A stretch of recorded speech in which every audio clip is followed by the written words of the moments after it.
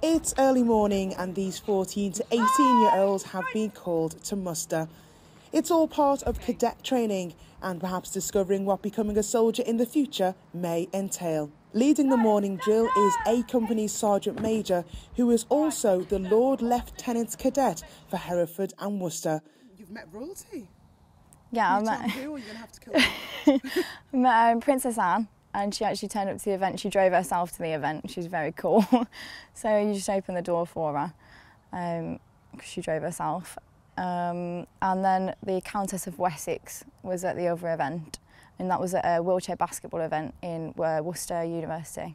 The role only goes on for about a year, and then after that it changes to the next person, so everybody really gets a year in the role. At the annual camp this year, it's a bit sad because it's my last one, but I've been with the juniors all week, which is great because it's great to see the next load of the cadets, so they're the future really. Being ready for inspection, Mum.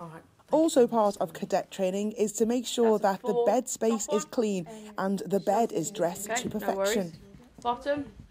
That's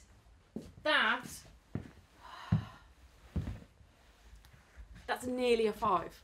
It's nearly a 5. That's their third inspection of this week. We are, on the whole, doing kit inspection and then a room inspection, although they're doing adventure training, half of them today, so therefore room inspections only. And they were taught on the first day how to do a bed block, and they were told what our expectations are as far as what their kit room should look like. So they have to make sure that their blanket is, nice and flat and no wrinkles, that they've swept the floor, no rubbish on the floor at all. And yeah, they're graded on a sliding scale of 1 to 5. And today we got our first 5s. I'm happy because I got good marks, but it's a bit, so, Right! 10! After the muster and the kit inspection, the non-uniformed cadets go to the outdoor sports, while those in uniform take part in adventurous activities such as paintballing. So what we're doing today is we're doing a round robin of activities, and in this stand we're doing close quarters paintballing, which basically means the cadets will have a paintball gun and various targets throughout the course, and their role is to quickly dock between each target, trying to find them as soon as possible and react as quick as possible and to be as accurate as they can. See where you aim? Yeah. Aim there again.